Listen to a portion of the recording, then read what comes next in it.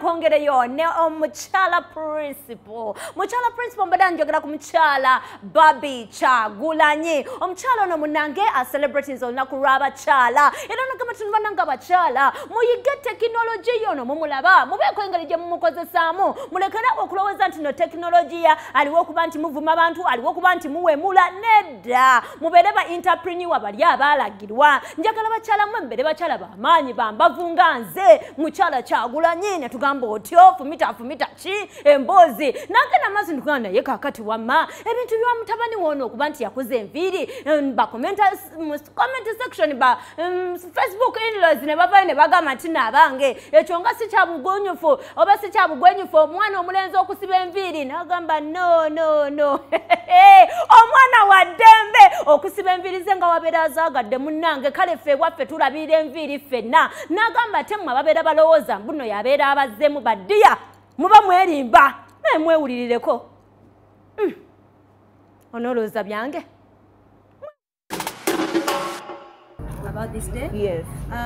I want to congratulate everybody, especially the women of this world, for being able to reach this day and to see them being celebrated as females, as women who impact our society.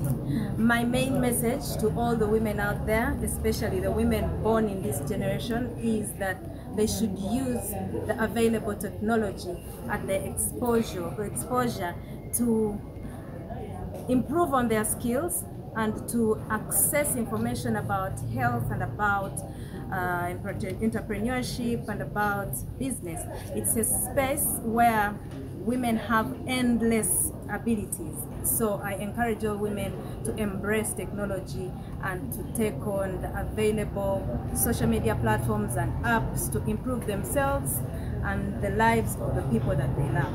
Buli time jotuka kombulamu erina byolina okikolerako bw'oba nga olina emyaka ebiri olina kyolina okukola bw'oba olina emyaka 10 ng'omuntu waliwo kye bakusuubira okukola bw'oweza emyaka 2 era olina kyolina okukola kati nkubiriza abo abatanaweza myaka ajja kukola by'abantu bakulu okusooka bakola ebyo bye balina okukolamu egyo emyaka ali ebirungi wabeerawo ebibi awali Yesu ne Katonda osangawo sitaani kyekimu n'ekiri ku social media.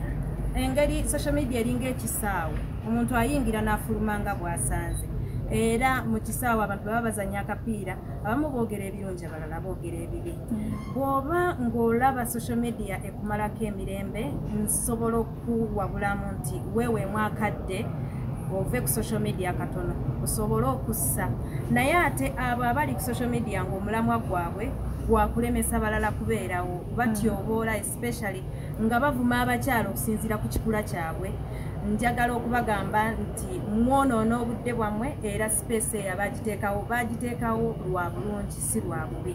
Platforms zange ezimu zeddukanyiza endala ziriko badmin si buli kimu nti mba nkiraba naye Facebook era eriko abamu abagiddukanya naye nange mbeerako. Enviiri si kive mu nju yaffe era buli omu asaanidde okukola enviiri ze nga society bwekikkiriza naffe nga bwe tukikkiriza tugendera ku culture yaffe ne community yaffe kyerabanga ekikkirizibwa so ekyo community kyekkiriza naffe waffe kiba kikkiriza. Obulamu bukyuka era si byebimu byanjawulo luli kyali kyangu n'otambula mu bantu kasita abalinayo hit nze nga nnyumirwa okuba nga ndaba bafaani naye ekyokuba nga mukulembeze kati kijja n'ebintu bingi eriyo abawakanya n'abawagira kati pressure eba nyingi naye ate n'okuwuliriza gye tuli kwafuuka kungi kuba kati tufaayo nnyo okulaba abantu kiki batulowoozaako obuvunaanyizibwa bunene naye tukyebaliza Katonda nti atusobozesezza okutuuka ku kifo we tusobola okubaako obukulembeze bwe tugaba eri abantu.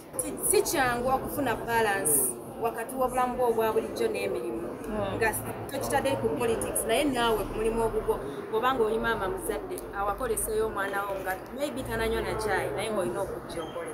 So ng'omukyala Katonda kye yatuwa obusobozi okukwasaganya kino na kiri ngezaako sinza atuukiridde naye ngezaako okulaba nti buli kitundu kikwatako.